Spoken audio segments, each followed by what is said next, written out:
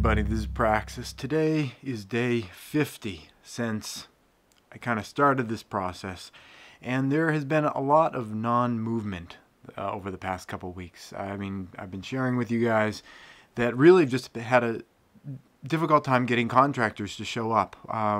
We've been waiting for the weather to work out for us, and we've had a couple of bumps where the weather warmed up enough to pour concrete, and we always had these promises from the contractor that they'd actually be there, and they keep not showing up. Now, my site work person has been great. They've been on top of everything, but they are telling me they're having trouble getting a commitment from the concrete people.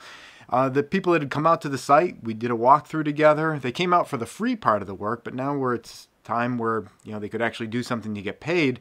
For some reason, they're completely MIA, and this has been going on for a long time. So I just sent a message out to the site work person and just said, this person is just, they've been blowing you off over and over again.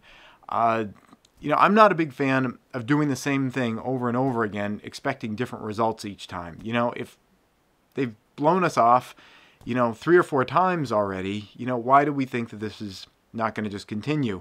So while we're going to continue to try to engage with this person, because allegedly they do very good work, we're working on backup plans and trying to get in touch with some other people that could potentially do this, because I don't want to go like month after month of just, not hearing from these people and me just sitting doing kind of nothing.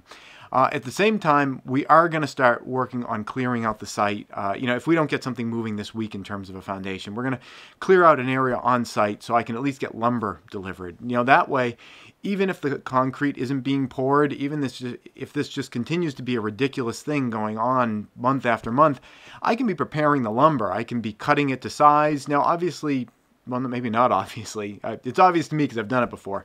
You don't necessarily want to go cutting everything, because when you get a foundation poured and it's supposed to be a certain size, it's only supposed to be that certain size. The rubber meets the road when things actually get poured into reality, and sometimes things can be, a half an inch, maybe an inch off, things like that. So I'm not going to go and start cutting like sill plates and things that are going to engage directly down with the foundation itself. But there is a lot of lumber that I can start preparing. I can start organizing things. There's a lot of things I can do if I can get my lumber delivered. So I think I'm going to work on that and go from there. But at the same time, we're going to just keep hammering the contractor, asking them to show up. We've engaged them. They said they're committed to the project.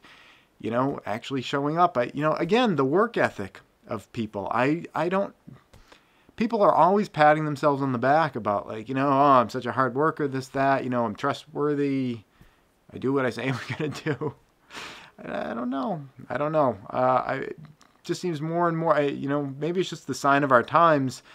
I was talking to someone from Comcast the other day, talking about, pre-staging the idea of getting some high-speed internet at this place, because remarkably, it seems like there's high-speed internet available in this area, even though it is very rural.